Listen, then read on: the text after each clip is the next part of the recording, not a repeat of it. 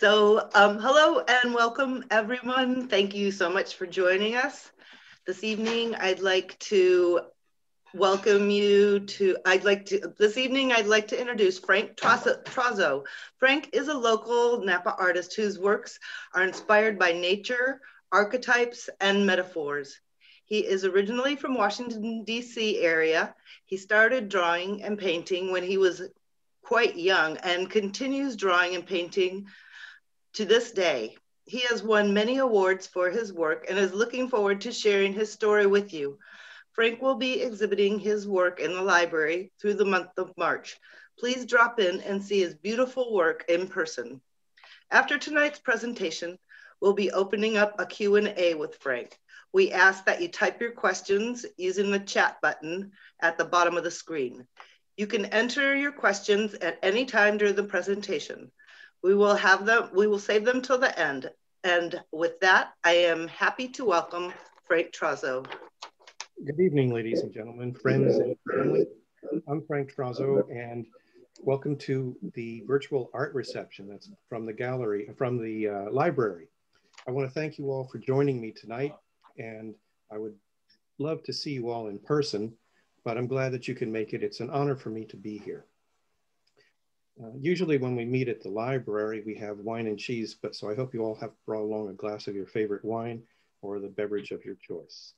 What I'm planning to do tonight is talk about my ideas, my inspirations, my methods of work, and also about the paintings that are in the show. So sit back and we'll get this started. So first, a little bit about me.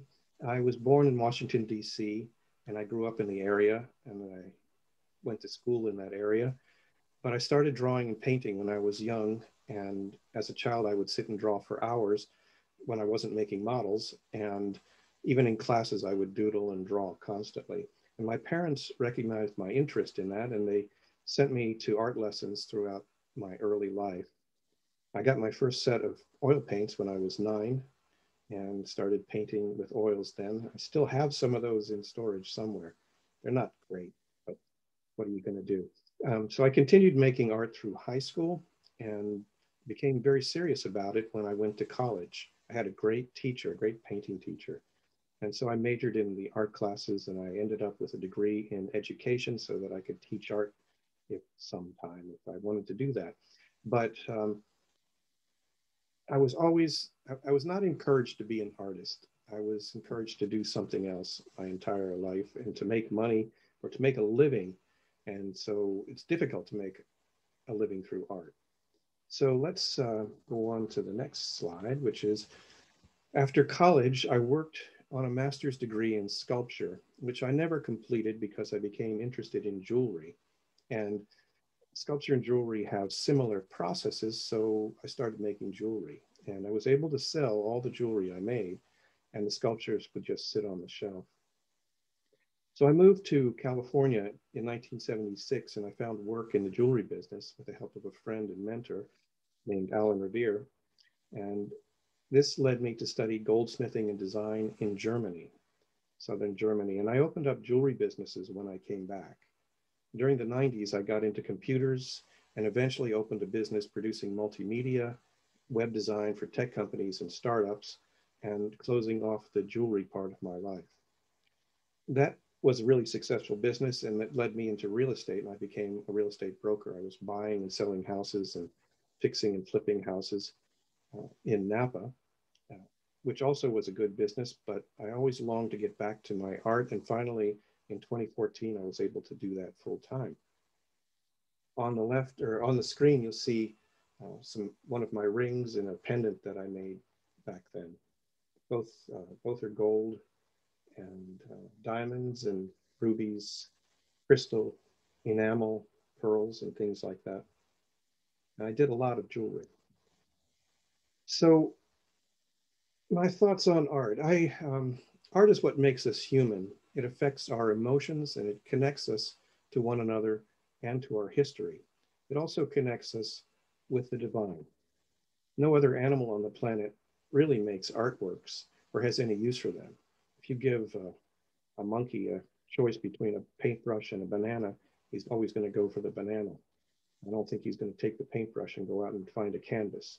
So I paint a lot of different things, a variety of subjects. I love to explore and paint whatever captures my interest. I mostly work with symbols, and some of my images are derived from dreams and meditations. I'm a fan of Carl Jung, and I've read a lot of his books when I was younger and in college. And so I tap into the subconscious through meditation, and I try to do that on a daily basis. Some of my paintings there on the screen. So I'm inspired by physical nature around us as well as our inner nature. Symbols, myths, archetypes, all these things intrigue me, as well as historical beliefs and spiritual knowledge. I like to merge my images into something that you don't find in reality. So all these little things happen here.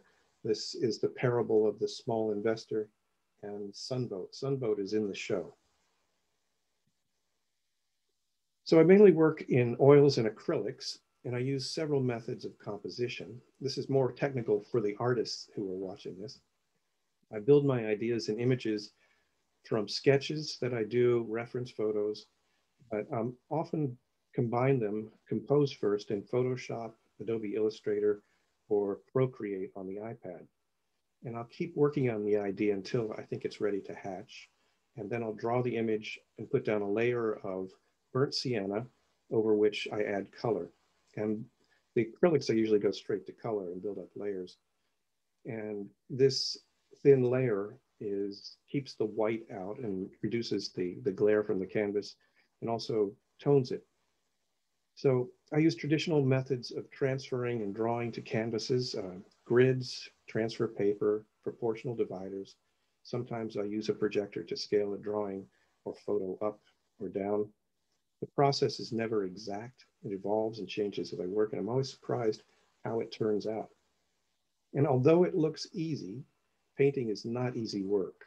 You're making hundreds of decisions and struggling to make it look right. Not every painting turns out, but you learn something from each one. And over time, you improve.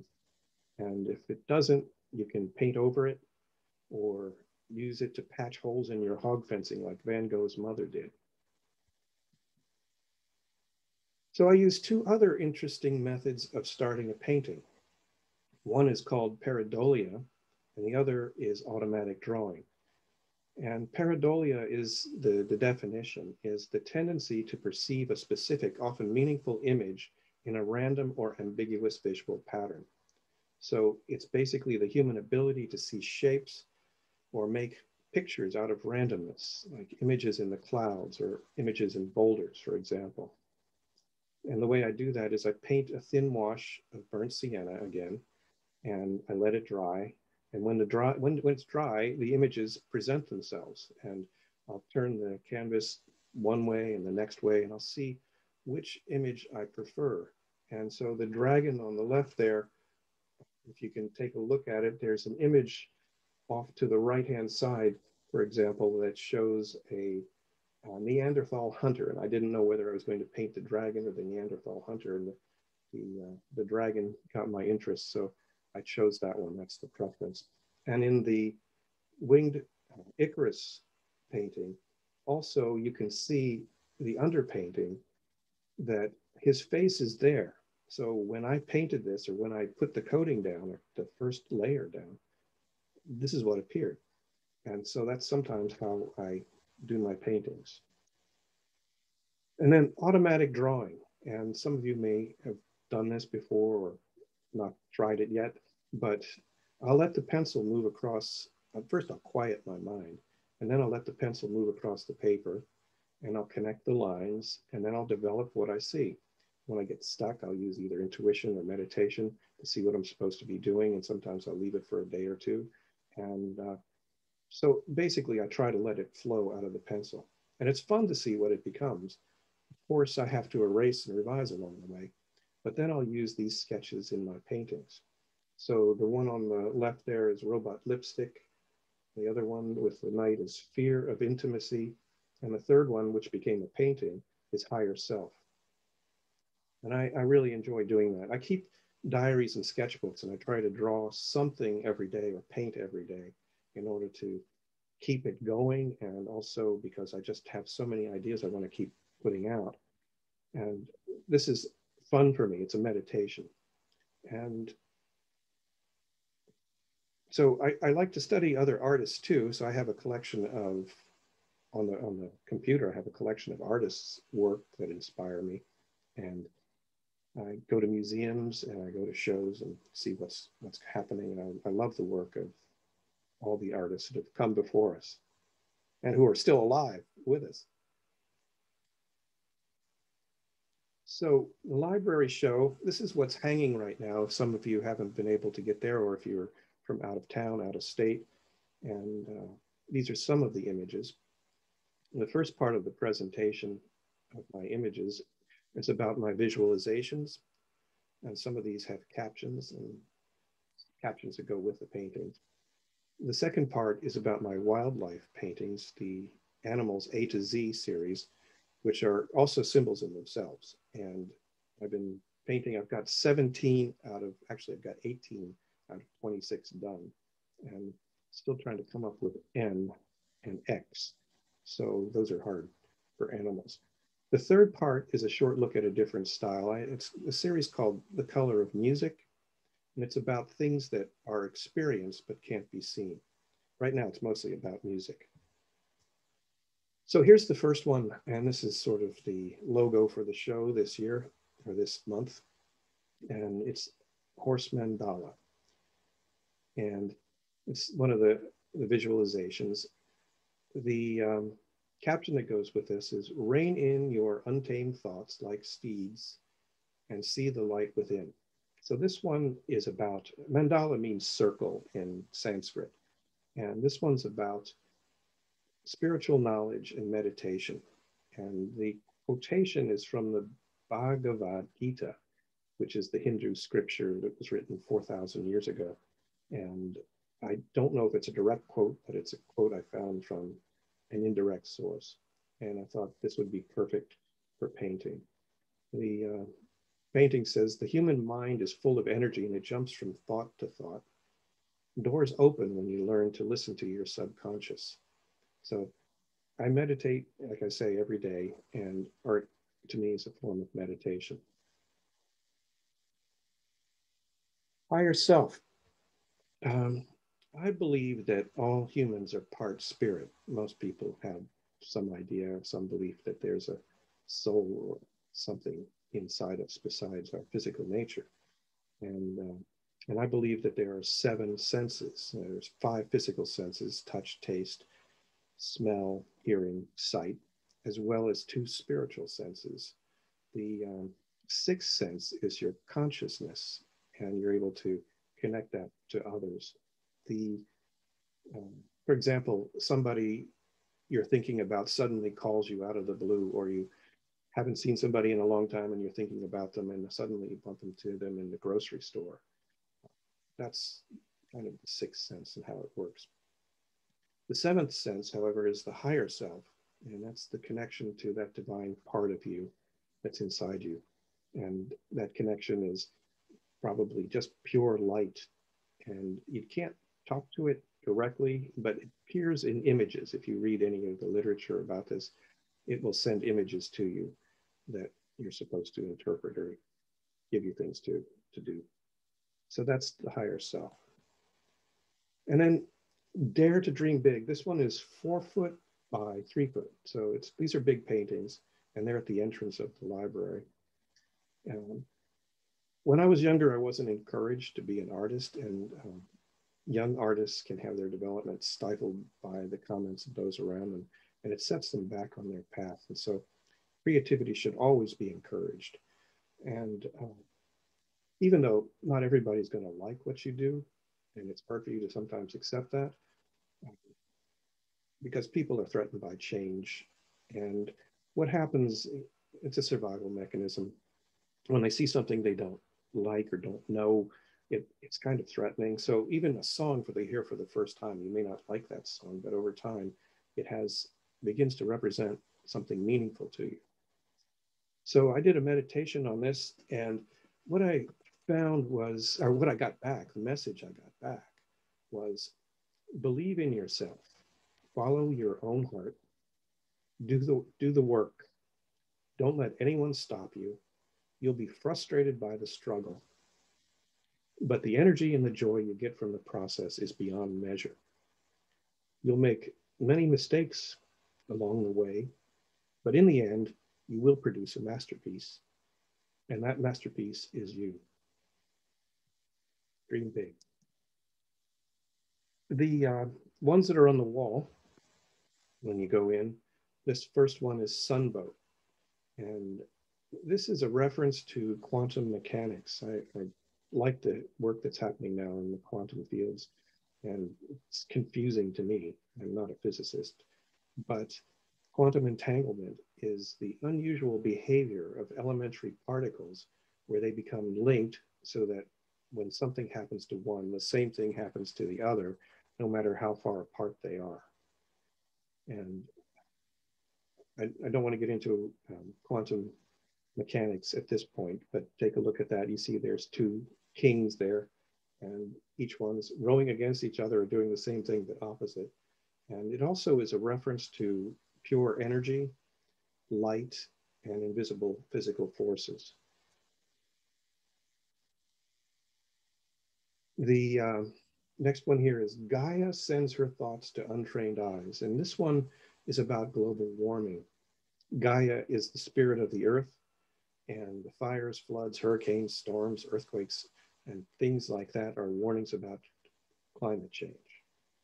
So that's Gaia. Originally, I thought maybe I would do something that shows that all religions are one, where I'd have a Buddhist menorah or something like that. But then I realized what I was painting. I was painting Gaia.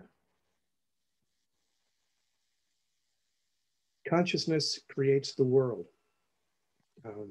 We bring the world into being by our own creativity and consensus. We create the future.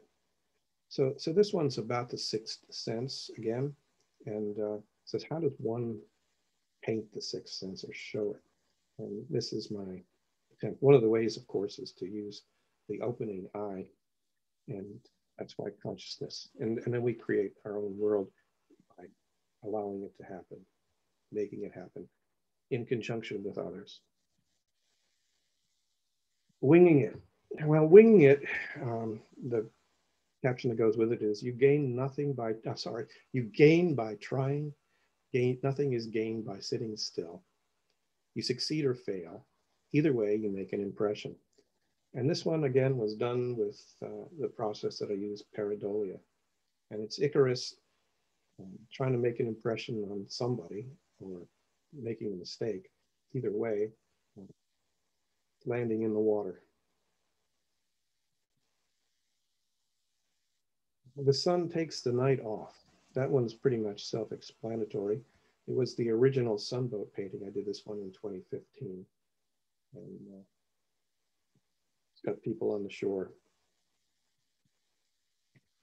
Excuse me, D is for dragon.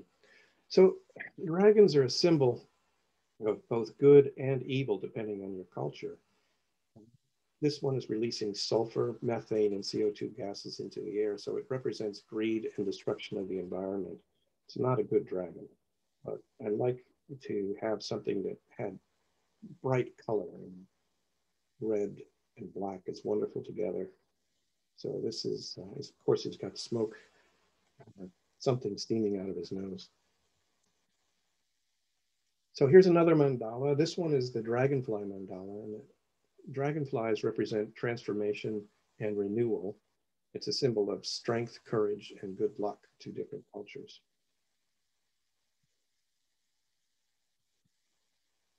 And this is elephant mandala. I've done a lot of mandalas in the past, but these are the larger of my mandala series. And I love elephants. When I was a child, I think I was probably 2 or so, they took me to the zoo, and I was able to see an elephant up close and actually touch it, and it made this lasting impression on me.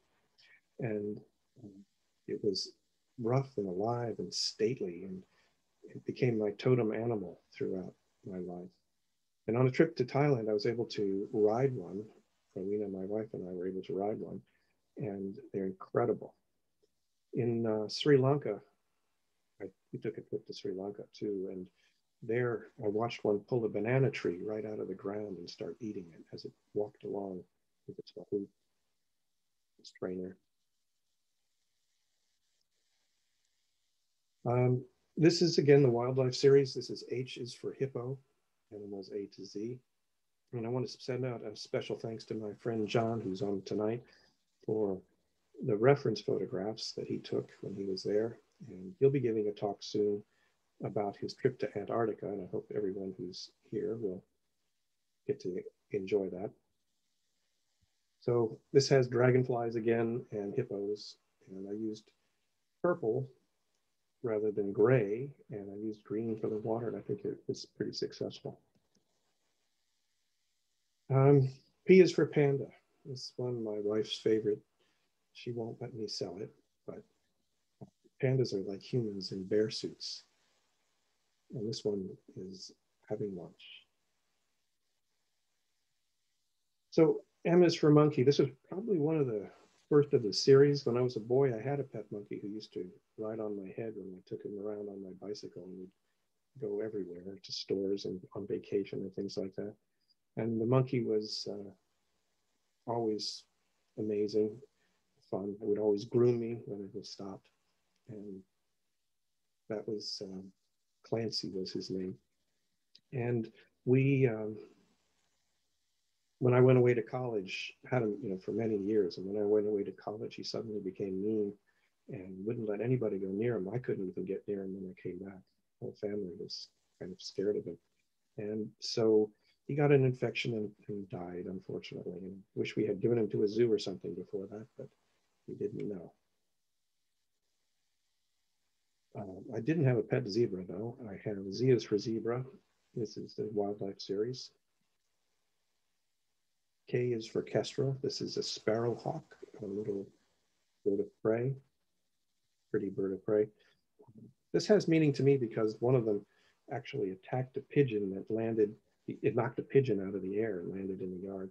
I went out to get my camera and take a picture, but it was frightened away by me approaching it and left the pigeon. We tried to revive the pigeon, and I think it did revive, but it lost its lunch. It lost out on lunch.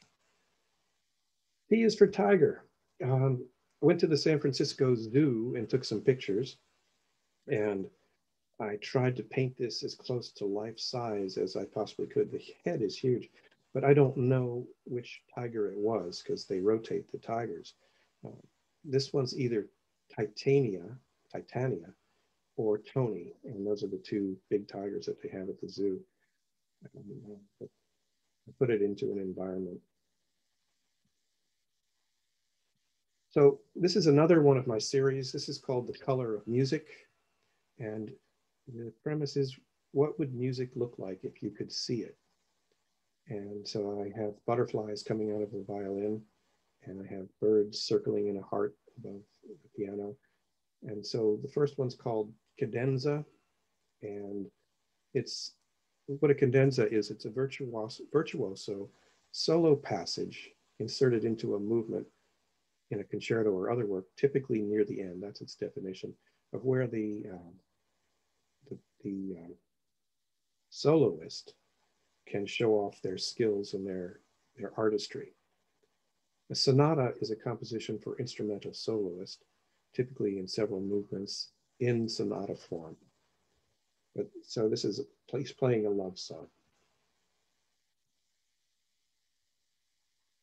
The another two that are hanging on the wall on the other side, allegro is a passage or movement in a brisk tempo.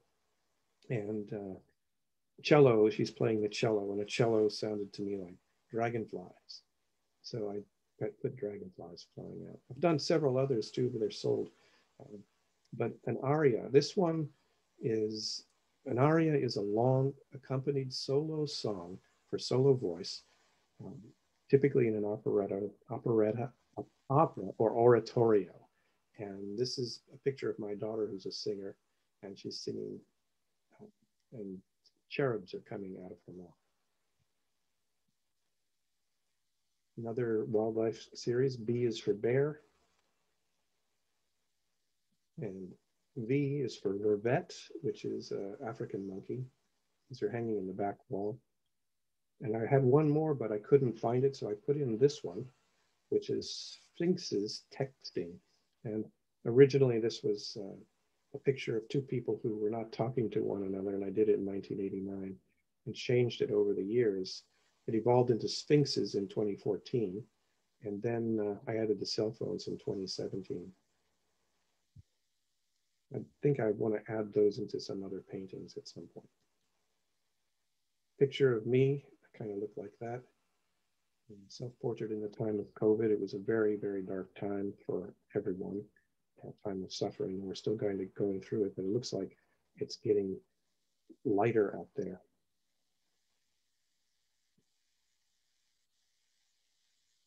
On the wall behind the copy machine, there's two paintings. One is called E is for elephant. And this was in the museum, I'm sorry, it was in the library a few years ago. It had won painting of the month in the Art Association. And it's a pretty big painting. It's 30 by 40. And this one was in last year. A number of you may have seen it already. It's called Mind Palace. And Mind Palace, if you remember, is a way for people to remember information. In the past, knowledge was transmitted from generation to generation by word of mouth, and nothing was written down. People had to memorize all of the words to songs, or even Homer's Iliad and Odyssey were memorized for 400 years before they started to write them down. So they developed a method to do that. And the method was called a mind palace or a mind house or whatever. So you associate rooms and symbols with what they needed to recall, so they could go through the whole poem cycle and not skip a beat or miss a word. And this method has been taught since ancient times. And Sherlock Holmes talks about it in his books, that he had a mind palace where he stored his information. Each of these is a representation of something. And if you can see it up close, there's a dragonfly, there's a tree, there's a disc, there's elephants, a child, a lion, an idol, a moon figure, and an owl, along with the drummer, who is representing the ego, the person, yourself. The elephants are memories, and the drummer, of course, is the self. The disc, to me, is ancient knowledge. It came from a carving on a boulder in a city, a destroyed city in Sri Lanka. Well, it wasn't destroyed, but an ancient city that wasn't there anymore. So there's more on there. The sun is the soul or the human spirit. And the owl is wisdom. And the crows, if you can see them, are fleeting thoughts. And there's fish in the river. And the river represents the unconscious. So before I drift to a close, I just want to say you've been a great audience, and thank you again. And I want to say to all the creative people, especially the young ones, artists change the world. If you're drawn to art, experience it, cherish it, enjoy it. It brings a sense of peace through its creation and its observation.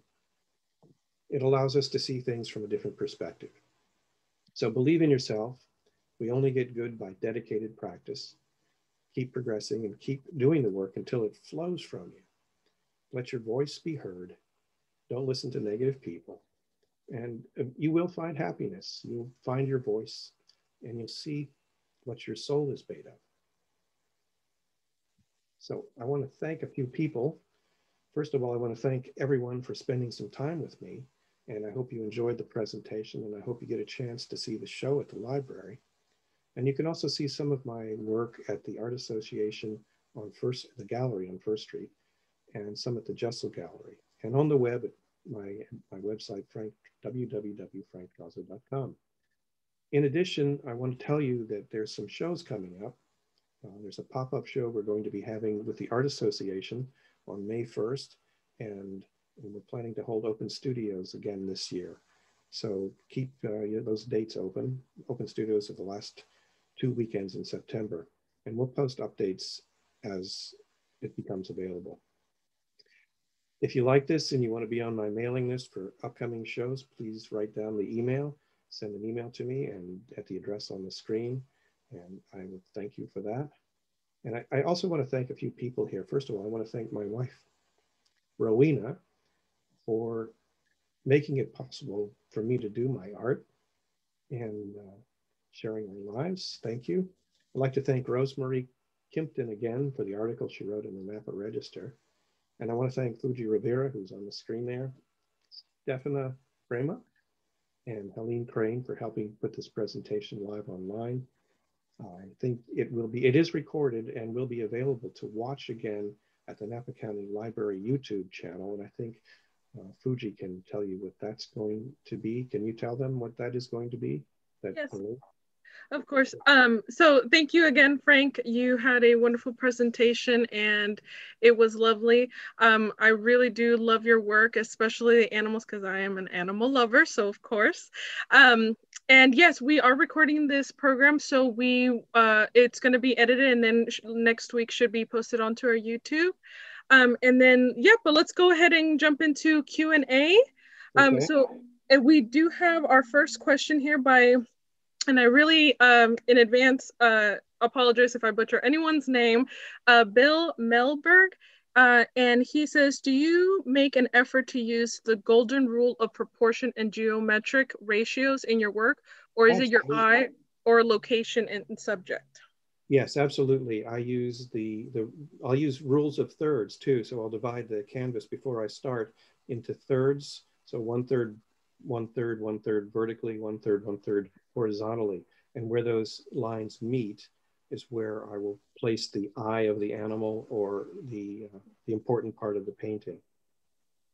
I did remember you saying something also with using a monitor, is that correct? Do you switch? I use a projector to, like the higher self was a drawing that was 3 inches square. And so I wanted to put that and make it 3 feet on a 3-foot canvas. Wow. So in order to do that, I had to use a projector to blow up the drawing, and that's how that came true. Oh, nice. Okay, so the next question is, have you considered, this is from Helene, have you considered creating a children's book with with animal series? They are beautiful. Thank you, Helene. Yes, I'm working on it. I still have a few more to go, and then we'll see what happens. I've got some other ideas to do with that too, but I'll let everybody know when I get that done. A question from Kathy Long. Cousin Eric wants to know if you use the xenomorph for the letter X animal. That's a good one, Kathy. Thank you for that. I'll look into it. I don't know. Let's see. Carol says, wow, fantastic presentation. Love your perspective and your images. Thank you. Thank you very much. Linda Feud says, thanks for your presentation. Very interesting. Great. Thank you. And Carolyn, do you have a favorite image or series?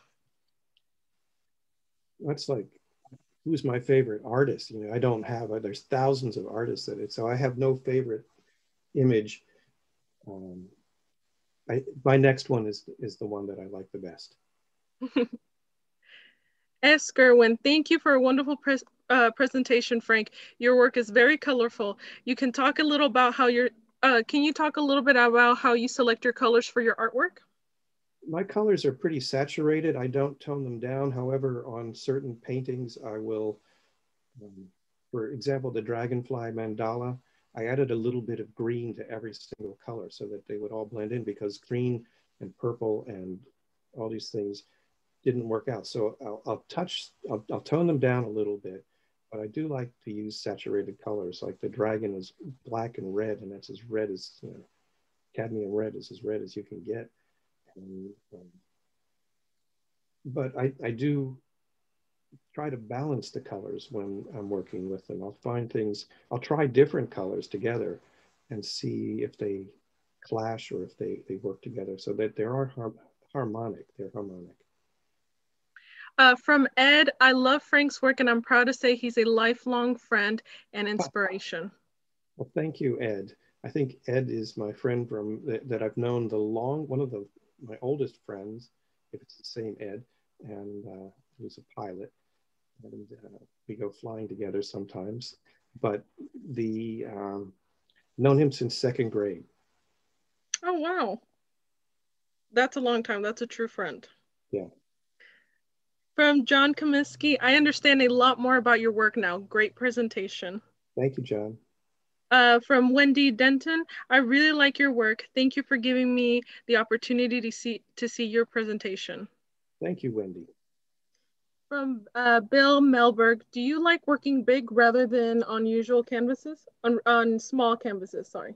I do both. I like working big. They take longer. I like working big better because it leaves more of an impression when you get up to a big canvas. It kind of envelops you. Whereas a little one, you do a pretty picture of something, an animal or flower or something like that. And it's nice and you can hang it on the wall, but it doesn't have the same impression of having something large. If you go to the museum, you'll see a lot of larger paintings and those are just enveloping. And that pulls you right into the painting. From Carolyn, I especially like the spiritual perspective. Thank you, Carolyn. I know that you are also a spiritual artist, and nice to know. Thank you. So we're just waiting for more questions. Remember the chat and Q&A buttons are on the bottom of your screen. I do have a few questions myself. Do you ever do prints of your work, or is it just like you just do originals? No, I have lots of prints. In fact, I sell more prints than I do originals. And I have prints of just about everything except the last few paintings that I've done. And I sell them at my shows and I have them in the galleries. And yes, I'm happy to let you see some at some point and provide them. Do you, is it difficult or is there a difference between the prints and your original? Is the quality still? No, they're called giclées and they are super high quality. I think it's French word for spray, and it basically looks exactly like the same thing, but smaller. In fact, you can actually print a giclée the same as the painting, and the difference is really hard to tell. The only way that you can tell is if there's some paint that's sticking up or a little bit thicker in some areas, but you can't tell the difference. Oh, from Ed, what is your printing process? I go through a company called Berkeley Giclée, and there's another company called, not Bay Photo, there's another company that I use once in a while through my website, and they'll print, and those are also giclées. Now, you're talking about printing like in etchings and in engravings and things like that. I have not done a lot of that. I did that when I was in college, and I did that early on. I did some I learned to engrave when I was in Germany. But I learned to engrave mostly jewelry, but I did some paintings, not paintings, but engravings when I came back. And I like the process. And I was thinking about that today, as a matter of fact, that it'd be fun to do some black and whites because I'm mostly doing some drawings right now, just working on some ideas. Would you say that, do you prefer either making jewelry or painting? Or do you switch off, or do you still do jewelry? I don't really do jewelry anymore. Once in a great while, I'll get an urge to do some jewelry, but I really need to have a good place to make jewelry because if you drop a diamond on the floor in the garage and it falls in a crack or something like that, you're not going to find it. So yeah. I need to have a really good quality studio for that, which I had at one point, but now I still have the equipment and there's just no telling when I'll get back into it. And I have always got ideas for that. Yeah. From Diane Slade, thank you. Your presentation was very inspiring. Do you have any ideas about how COVID might influence your paintings? Well, just that one painting when I was feeling kind of down about the whole situation, you couldn't go outside, you had to wear a mask, and even if you went outside with a mask, you could still catch COVID. And I felt really stuck, let's put it that way. And I didn't paint for a long time. And then I realized that the show was coming up and I started to get motivated again. Plus, things started to change. But it was really a dark time here. Everybody was suffering. Everybody couldn't touch one another. You couldn't go out and be with one another. It was pretty horrible. So yeah, it did affect me in that way. However, because I'm an artist, I can, because I meditate, I can just let that go, roll off my back, and just get back into the work and discover and develop new things and new methods, new ways of doing things. And so yeah, it affected me, but affected everybody. Yeah. It's from Stefna Pramick. Stunning work. Thank you for an engaging program. Thank you, Stephanie. Thank you. From Linda Pollard. Wonderful presentation. Lucky to have watched it. Thanks, your sister-in-law, Linda. Yes, thank you, Aunt Linda. Lovely to see you, or lovely to have you here. So we're still waiting for a couple more questions.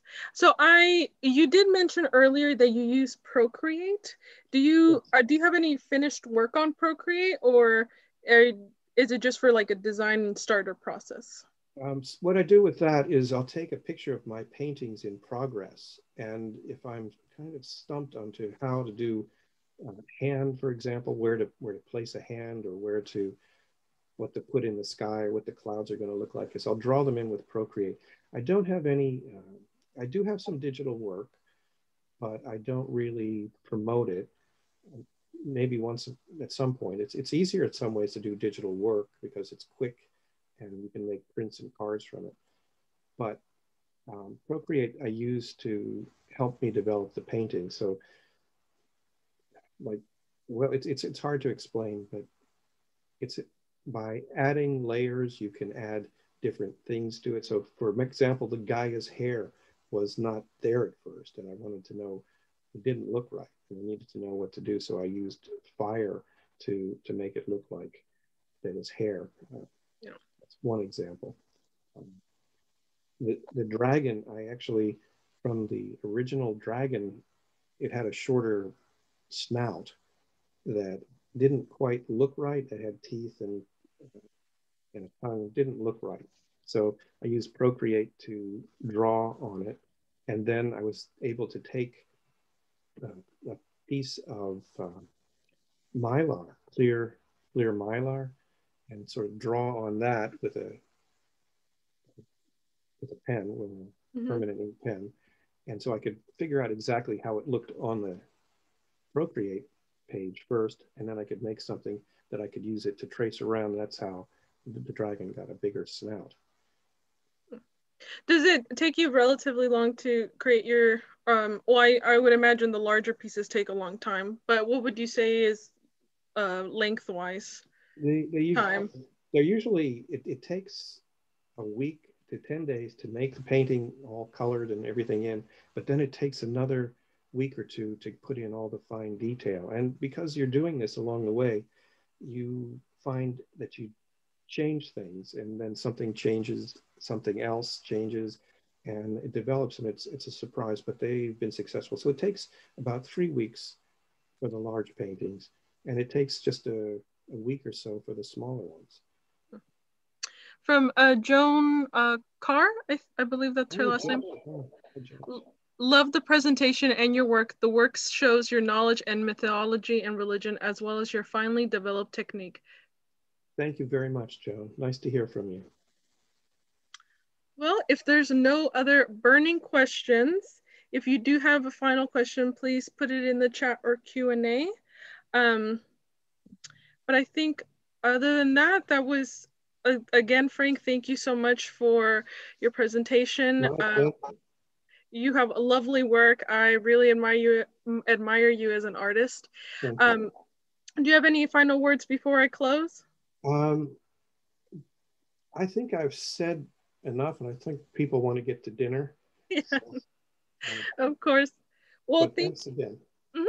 Well, thank you. Thank you again. And we also want to thank the Library Foundation for everything they do for the library and the Art in the Library program. Please stay tuned next month, where we will be having, on April 9th, Friday, April 9th, John Sensenbach.